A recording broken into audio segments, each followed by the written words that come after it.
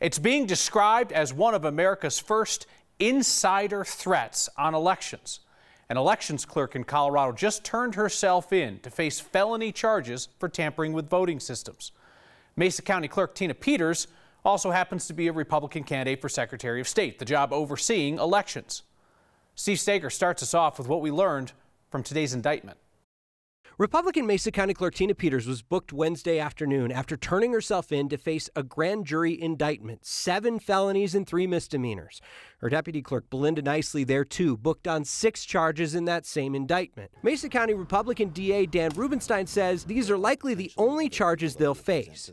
But we do still have a parallel investigation going with the FBI into some devices, and that might change, and add some additional people. Peters and Nicely's conduct is linked to the spring of 2021 in the lead up to an election security software upgrade required by the Secretary of State.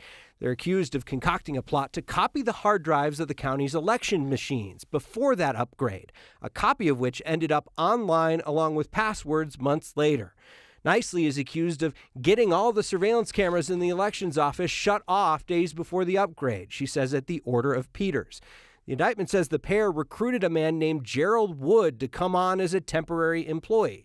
Wood's involvement is important in this because his badge was used to access the computers, and Peters introduced a man that she was with as Gerald Wood the day the state came in to do the upgrade.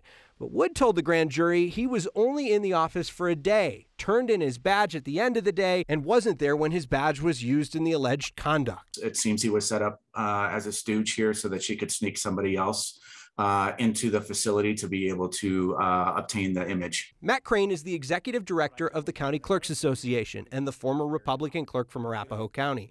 He agrees with the charges, stopping short of calling for Peters' resignation, which he says is up to her community. For the other clerks in the state who did the right thing, there's a sense of relief. There's a sense of, in some ways, vindication. A couple of moments before we got word that Peters had turned herself in, her campaign for Secretary of State released a lengthy statement calling the charges politically motivated and an attempt to remove a strong challenger from the race against Democratic Secretary of State Jena Griswold. Griswold herself described Peters' actions as an insider attack against election security. Kyle.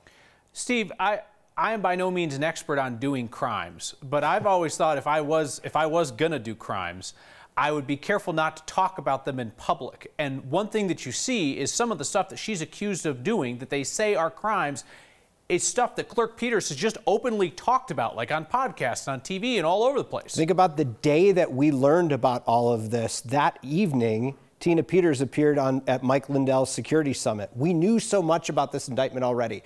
Really, the only new piece of news we found out there was that this may not have been Gerald Wood, as we long thought it was. It may be someone else. Now the question is, who was that person who was with Tina Peters the day of the trusted bill that she identified to others as Gerald Wood when he says he wasn't there? Mike Lindell, the pillow guy.